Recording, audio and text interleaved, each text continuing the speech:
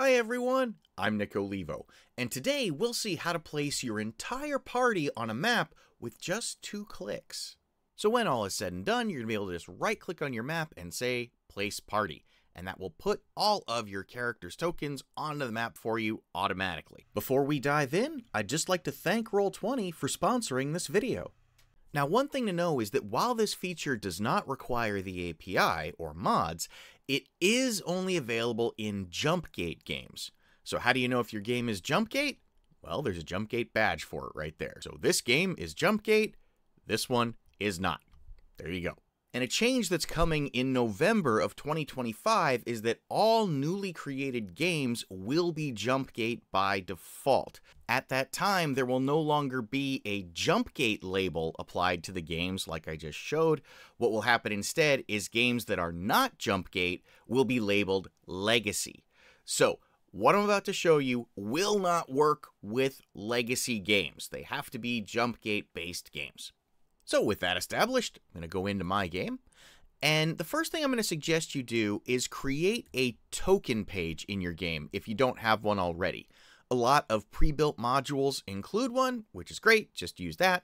If you're building your own game, then just set up a page called Token Page, and what you're going to do is use this page to spec out all your tokens. You'll do all the bar linking, set up all the artwork, do all that stuff here. And then when you've got your characters all set up, all you need to do is select them and then right-click and say Define Party. And what this does is sets these 4 characters to be in your party. So now, when we go back to one of our maps, we can just right-click on the map and say Place Party. And that puts our characters onto the map for us. And that's it. And this is great now because it not only speeds up your prep time because you're not having to drag your characters out from the journal onto the map every time, but it also really comes in handy in those moments when you set up all these maps and then you realize at game time, shoot, I forgot to put the party on the map. Now this just pops them on with 2 quick clicks. Now, a couple of other things to know about this. It's really easy to redefine your party. So should you have a new character come along, like let's say that Hector here is no longer part of my party. Maybe his story came to an abrupt and tragic end, and I can drag out a new character here called Rook. Let's put him onto the map.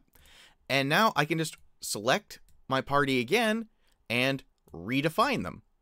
And that's going to take Hector out of the party and put Rook into it. And if I just click over here in the white space and say Place Party, there we go. Now we have Rook, Evie, Lenta, and Mo, rather than having Hector be part of it. So very easy to redefine the party once you've created it.